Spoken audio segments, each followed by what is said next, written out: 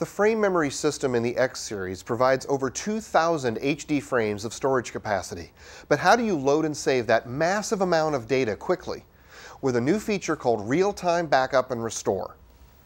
So I'm going to go over to the frame memory menu here, and if I go down to External Device, you can see that I have two new buttons down here.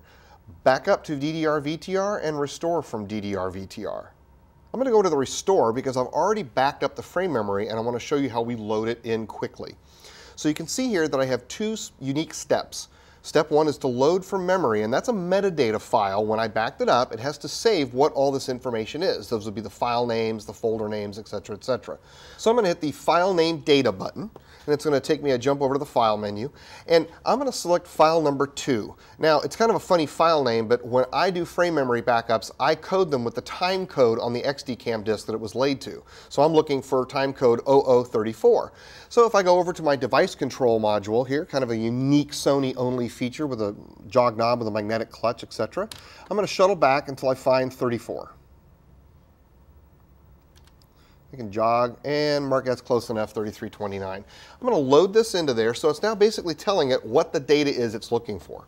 I'm going to go back, and you can see down here I've got a couple of options. I'm restoring either clip still or what's called extended clip. We'll get at that in a second.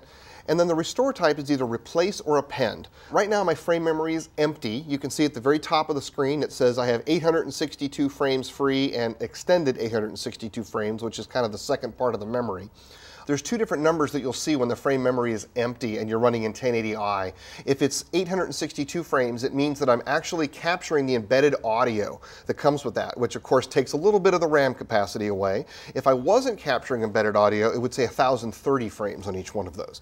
So I'm going to replace, which would erase everything if it wasn't empty, or I can hit append, which would leave the stuff in there and then just add new items to it. So I'm going to hit replace. I'm going to restore start. And basically what this is saying is make sure your deck is queued up, and when you roll it, hit yes to start it. So I'm going to come over to my device control module, hit play, and hit yes at the same time. And basically what's going on now is it's playing real time. You can see everything that was backed up. It's going to play video, followed by key. Here's a little background that was in there. And in a second, you'll see a whole bunch of stills go by fast, and you'll notice here that it could tell the instant it was finished. Restore was completed. It was that fast. In this particular case, it took about 20 seconds or so to accomplish. And if I change back to my main file menu, you can see that now I have different folders have all been imported correctly. Here are my thumbnails that I've been using for everything. Everything's here. My clips are here. My wipes are here. Everything's been restored. Now there's one more thing to restore because I also backed up what's called the extended partition. In this case, I'm going to hit File Name Data again.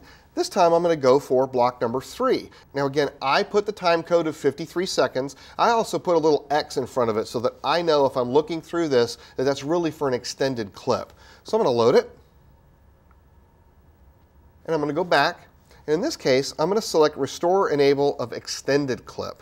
Okay? Now, go back to our device control module, but in this time, I already actually know where that was. So I programmed the timeline effect to automatically queue it for me. So this time, I didn't have to jog and shuttle. I just queued it up, and it's ready to go. So I'm going to hit Restore Start and play and yes. And so here's the extended clip registers. Again, video, followed by video key. There's a looping, little loop later, and here's the key signal for it. And it's done. And remember, when we back up and restore using this method, the embedded audio can be backed up and restored as well.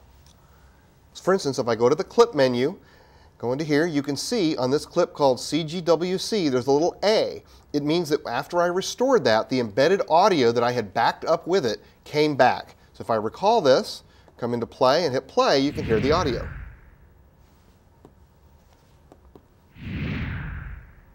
Now, if I come back here, back up to Ddr Vtr is exactly the opposite process that we just did to restore. In this case, step 1 says I need to back it up. So I'm going to select what I want to back up, my clips or my extended clips. Okay?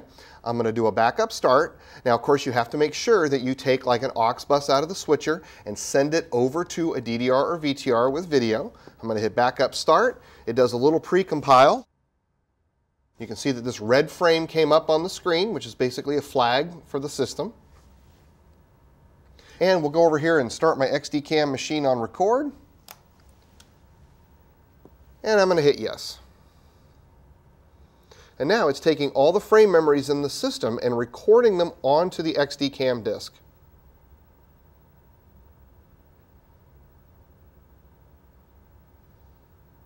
And now it's finished. I can stop my deck, finish, and now it reminds me to go to step 2, which is I got to save that data somewhere. So I'm going to hit the File Name Data button, and this time I'm going to select slot 4, and I'm going to save it. And just because I like to do things nice and tidy, I'm going to figure out where it was. It was about 101. I'm going to hit File Edit, Rename, and I'm going to call this Main for M. For me, that's my code for main. And I'm going to call it 010100. That way later I can figure out what the time code is.